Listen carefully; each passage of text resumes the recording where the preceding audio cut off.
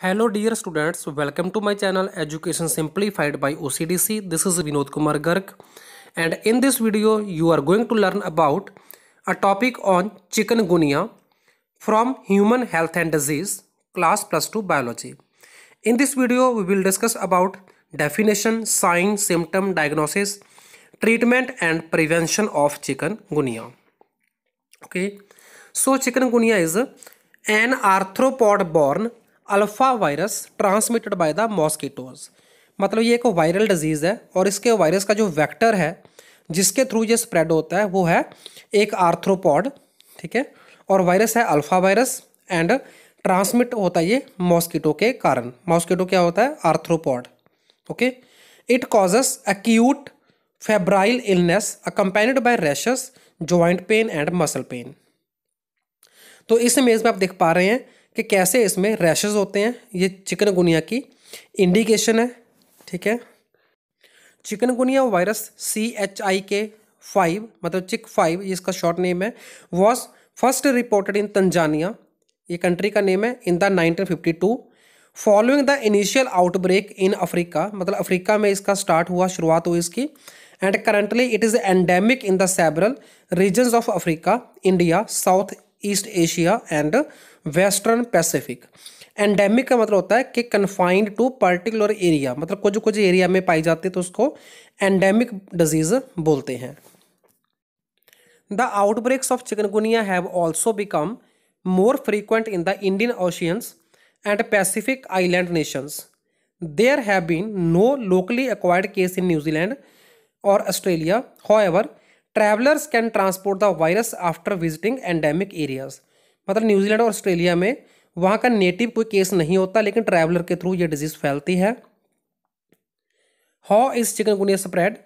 Chikungunya virus is transmitted to human through the bite of infected mosquito.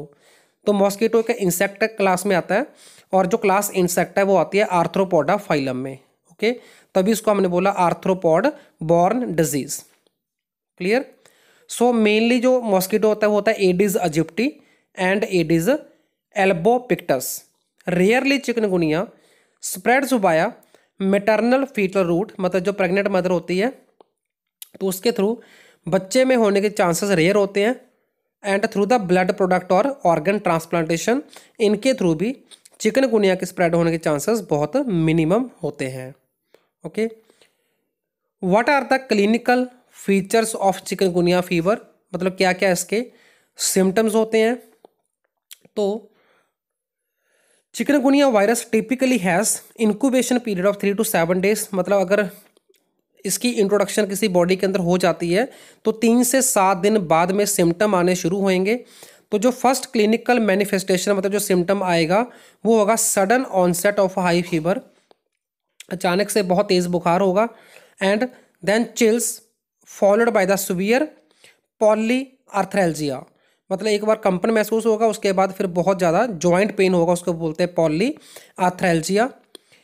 Classically there is symmetrical involvement of several joints, मतलब almost सभी joint इसमें involve होते हैं। And specially the small joints of hand and feet. तो hands और feet के जो joints होते हैं उसमें सबसे ज़्यादा सीवियर इलनेस चिकनगुनिया की होती है। The आर्थ्रेल्जिया may persist for several months, मतलब जो जोड़ों का दर्द है, जो जॉइंट पेन है, वो बहुत महीने तक कंटिन्यू रह सकती है। Other common noun specific symptom जो होते हैं वो आते हैं हेडेक, माइल्जिया मतलब muscle pain, nausea and lethargy, मतलब बॉडी सुस्त रहती है, वहाँ पे जो मतलब अलर्टनेस नहीं रहती, उसको बोलते हैं लेथार्जी। ठीक है, तो नॉन स्पेसिफिक का मतलब होता है वो वाले सिम्टम जो किसी और बीमारी के भी हो सकते हैं और वो चिकनगुनिया के स्पेसिफिक नहीं है। क्लियर? सो नेक्स्ट है कोटेनियस मैनिफेस्टेशन ऑफ चिकनगुनिया, मतलब स्किन के ऊपर इसका क्या इम्पैक्ट पड़ता है। और वाइड रेंज ऑफ म्यूकोकोटेनियस मैनिफेस्टेशन अकर, मतलब जो कोटेनियस मतलब जो हमारी स्किन है, जो उसकी नीचे की लेयर होती है, अपर मोस्ट लेयर से नीचे की लेयर, तो उसमें इसके अफेक्ट पड़ते हैं। And it affect up to 75% of the patients with chikungunya during the disease course. मतलब 75% चिकनगुनिया के केसेस में स्किन के ऊपर नेगेटिव इम्पैक्ट पड़ता है।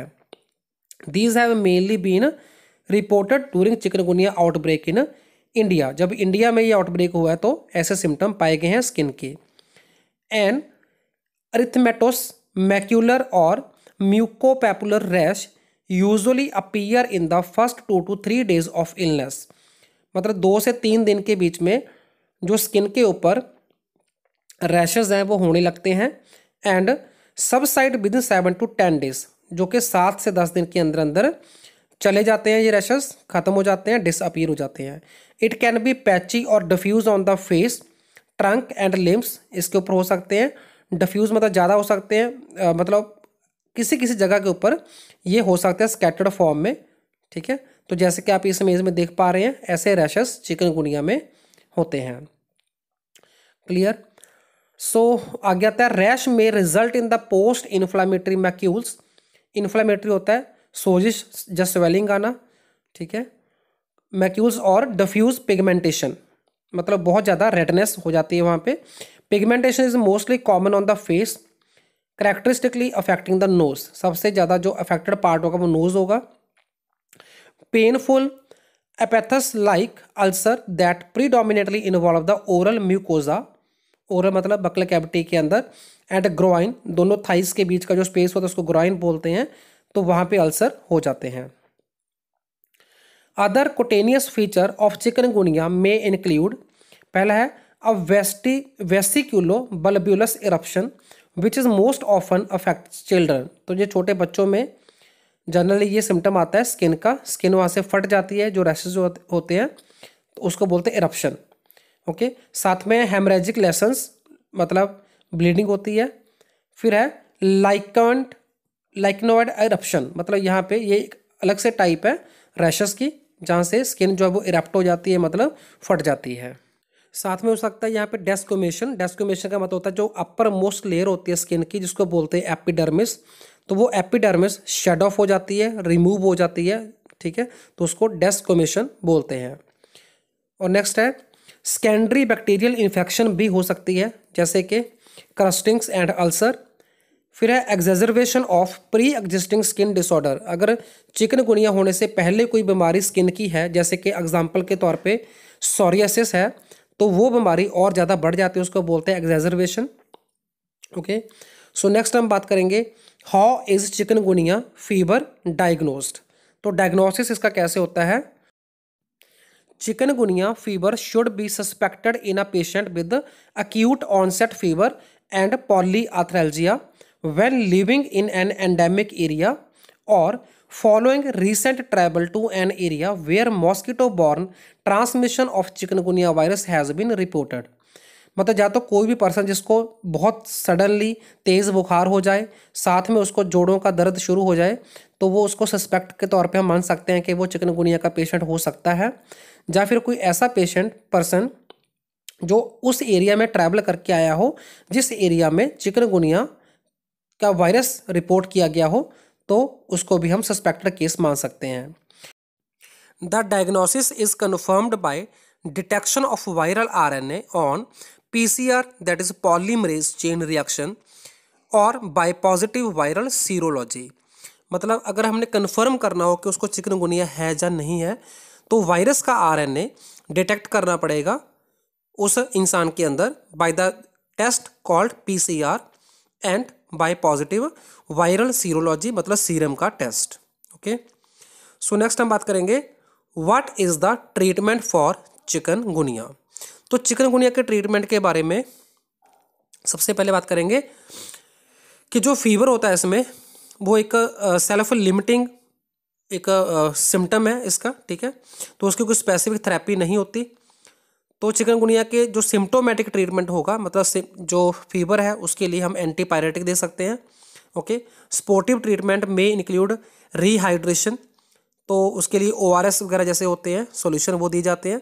साथ में रेस्ट एडवाइस किया जाता है एंड एंटी इन्फ्लामेटरी और एनाल्जेसिक मेडिकेशन, क्योंकि जैसे इसके सिम्टम के बारे में मैंने बताया आपको, जहाँ पे पॉलीआर्थ्रैल्जिया मतलब जोड़ों का दर्द होता है, तो उसके लिए हमें एंटी इन्फ्लामेटरी ड्रग्स जैसे नसीड्स होती हैं NSAIDs, मतलब non steroid anti inflammatory substances, वो यहाँ पे हम दे सकते हैं। Symptomatic relief from the इचेस may be achieved with emollient creams और ऑइंटमेंट्स होती हैं जो बाहर से रैशेस के ऊपर अप्लाई की जाती हैं। लो पोटेंसी टॉपिकल स्टीरॉयड दे सकते हैं हम। टॉपिकल स्टीरॉयड मतलब जो स्टीरॉयड बाहर से क्रीम की फॉर्म में अप्लाई होंगे तो उसको टॉपिकल बोलते हैं, मतलब ये ड्रग्स खाई नहीं जाती, ये लगाई जाती हैं। साथ में कैलामैन लोशन रिकमेंड किया जाता है लगाने को जो रैशेस होते हैं उसके ऊपर।